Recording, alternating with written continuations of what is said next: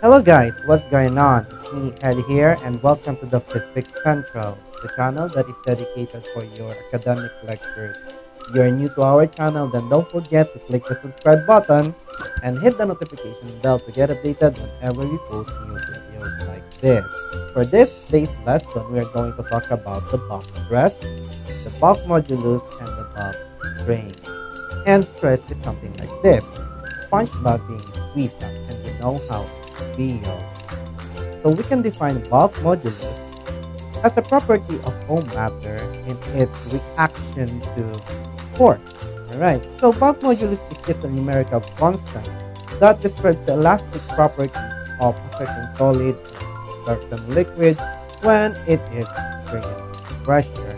And so we have a formula for the bulk modulus and we use the letter B to signify it.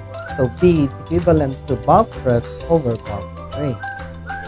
When materials are subjected to pressure, just what SpongeBob is feeling right now, their bodies have some degree of deformation, and we refer to this deformation as the bulk strain.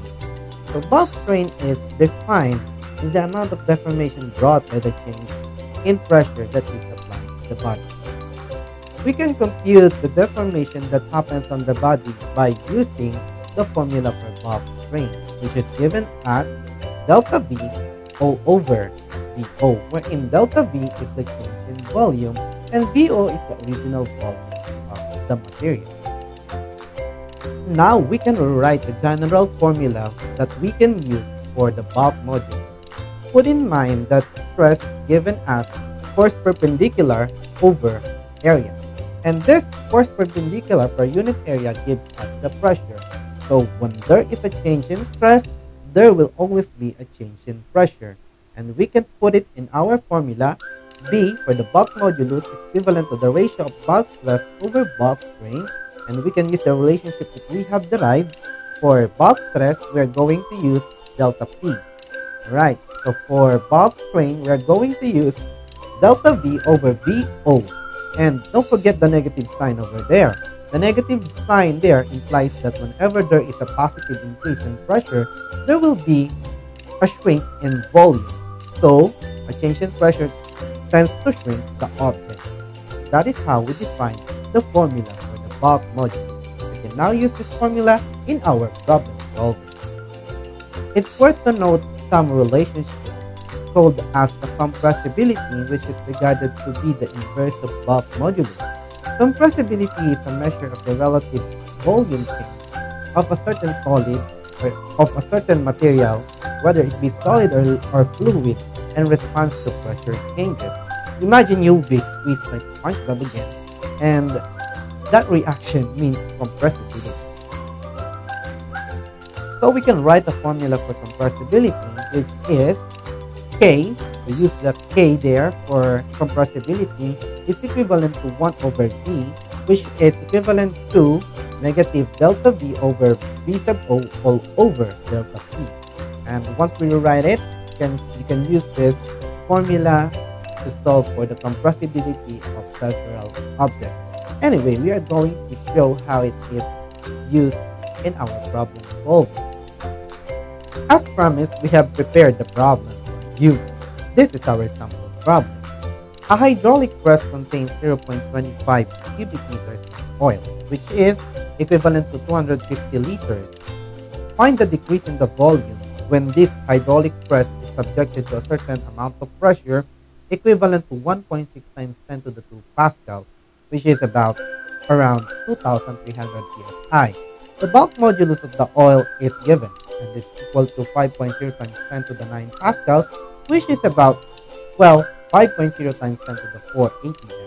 Also, we have the value for its compressibility K, which is 20 times 10 to the negative 6 atmospheric pressure. And if you haven't seen any hydraulic press before, I'm gonna show you one. Alright, so imagine how much pressure is being applied to the pineapple. That is same as the hydraulic press feels inside. If we want to solve this problem, we have to identify our target, and that is to find the decrease in volume delta V. We have some information at hand to solve this problem. We have delta P is equivalent to 1.6 times pascals. We have the information B given, which is 5.0 times 10 to the 9 pascals. We also have the compressibility of the material, which is 20 times 10 to the negative 6, atm to the negative 1. And we also have the initial volume of the oil inside the hydraulic press, which is 0.25 cubic meters.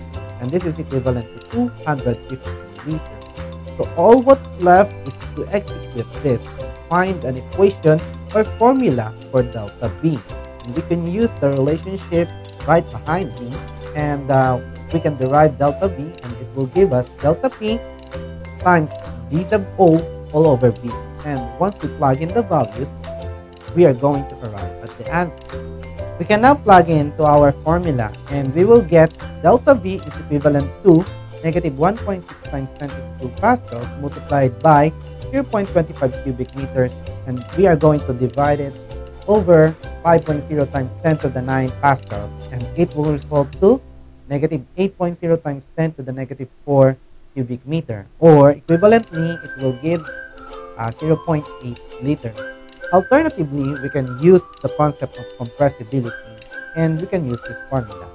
Alright, but we have to derive for delta V, and we can see that delta V is equivalent to negative K times V sub O, which is the original volume, and times delta P. Alright, so once we substitute it, right, we will get the same answer, and it's right down below.